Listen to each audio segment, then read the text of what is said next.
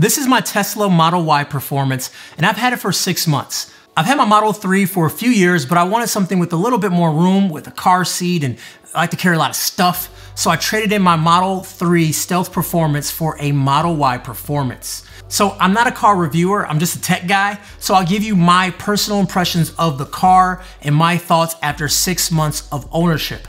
I have driven a few EVs and I have videos on most of them on my channel. I've driven the Mach-E, the Model X, the Hummer EV, and the Chevy Bolt. And I have a good understanding of what's out there and how they compare to what I have today. I also talk to a lot of people and I know what the common questions are. So in this video, I'm gonna cut the fluff and talk about the stuff you guys wanna know after 6 months of owning the car, like range and actual costs and the infotainment system and self-driving.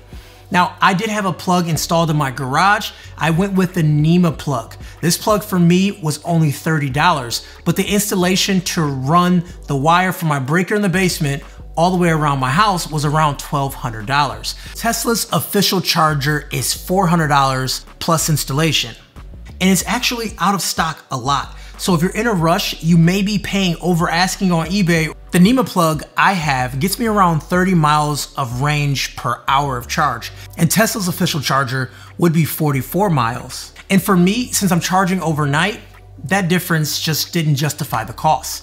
Now, living in Michigan, I've had a lot of time to drive through the winter months, and one of the biggest battery drainers is heating the cabin of the car and keeping the battery warm. Now for me, I get around 280 miles during my normal non-winter driving conditions. And that's mixed driving between freeway and side streets. Now with the cold start, I saw around 170 miles with mixed driving in the winter. Now the cool thing about the Model Y compared to my previous 3 is that it has a heat pump. The heat pump is like a refrigerator compressor. It moves heat from one place to another. So if you precondition the battery, which basically means plugging it in and letting it know what time you're going to leave, or you supercharge it, that extra heat generated is used to heat the cabin of the car. And this works great.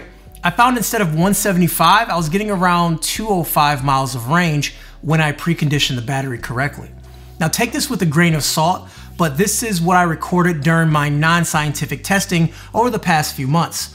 I also am more of an aggressive driver, so I'm sure you can get more range out of it if you want, but it is a Model Y Performance.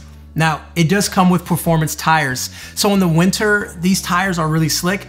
Now I'm probably gonna swap them out for all season tires, and it's not Tesla's fault because I bought the car knowing this, but I do wish there was like a cold weather package option available for the Model Y as there was with the Model X a long time ago. So yeah, just something I guess want to mention. Now speaking of the trim, let's talk about the price. The total price for me was $64,440. That's with the upgrades, including the $1,000 tow hitch and the $1,000 white interior upgrade.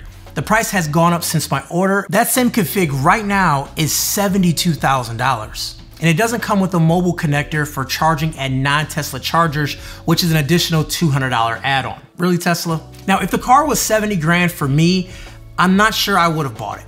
I would have probably stuck with my Model 3. The cheapest Model Y with no upgrades is $66,000. Also didn't get the $12,000 autopilot. I felt at that price, it just doesn't do enough. There's an option to rent it month to month, so if I need to take advantage of all those features, I guess I could do that.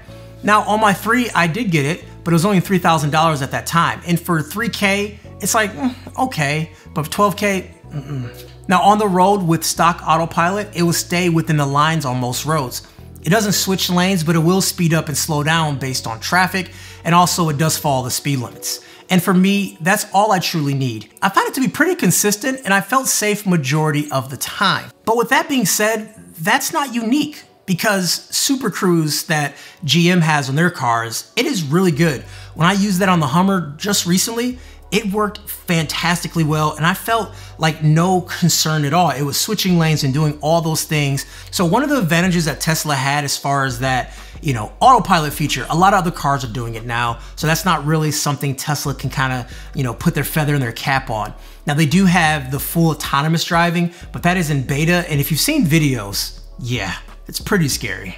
So the value of the Model Y just isn't there compared to when I purchased my car just 6 months ago. And in this price range, there is some additional competition, and in the coming years, it will be even more. Also the wait time. You can be waiting nearly a year to get a Model Y. I was actually told I'll get mine in March of 2022, but I ended up getting mine December of 21 on Christmas Eve. So I guess there's a chance of getting it early. Now, I know outside the price tag, Teslas are not that premium. The Model Y, I think, is a pretty good looking car. From the 15-inch floating screen, the clean dash, and the massive glass roof. The seats are vegan leather, and I don't worry about the white seats getting dirty as they clean up with just a baby wipe. And a lot of people like to talk about the white seats and how dirty they get. Trust me, that's a non-issue. Now, I don't have any major issues with the interior, but it's not premium by any means. It's just minimal, which I find actually pleasing. Now, I will admit, coming from my old 3, the changes they made in the Y may seem like a big deal in the grand scheme of things for me, but it's still a basic interior, and for a car this expensive, it should look a little bit better, especially when you start looking at other brands and kind of what they do with the interior. So yeah, that's something Tesla could always use help with. Now, I do love the automatic lift gate in the back. It makes putting in my golf clubs in the car much easier and grabbing stuff, and also lowering the seats can be done with the button, and I just find the flexibility of this car to be really nice. So the infotainment system has seen a dramatic change over the past few years. Firstly, we can now add icons to the bottom of the screen. So for example, I can add Spotify, Bluetooth, and wipers. I do wish Apple Music was an option, but Bluetooth is an option for those people wanting to use third-party apps. Now, I felt before a lot of the functions were hidden in too many menus. Now with this addition to the shortcuts, I'm able to bring more options to the forefront, and I feel like it's better overall laid out. Now, there are a lot of shortcuts you can do on the screen that they don't really tell you about, and it's something you just sort of hear or you do it on accident. Like sliding your finger down navigation will take you to home or work depending on time of day. And by swiping on the temperature icon at the bottom left, you can adjust the temperature quickly without going through the menus. Just a couple of examples, and I'm sure I'm missing plenty of those too. There's a ton of different settings in the car, like different types of way to adjust the steering, and as far as the regenerative braking, you can make all those adjustments, which I find really nice that I can make the car be as comfortable as it can for me. The EVs are fun cars to drive, but the Model Y Performance is the most fun I've had. Now, when I compare the Y Performance to my 3 Performance, the 3 is faster, but the size for me makes up for performance. Now, don't get me wrong, you step on the accelerator and you'll stick to the back of the seat, and the car's suspension is nimble enough to dart around corners without much effort. You can even get that full speed whenever you want. And it's not delegated to a launch mode like some cars. It's raw power, 0 to 60 in like 3.2 seconds, which is, to me, mind-numbing fast, and it never gets old. Now, I do find the ride to be comfortable even during long road trips. It's a little bit bigger than the 3, and the Y for me is just a really nice size, and I don't have any type of driver's fatigue, and especially with the autopilot, it makes long road trips really nice to do. Now, my Model 3 has had 0 issues, but sadly, my Model Y has had service called 3 times on it within the first 2 months of ownership.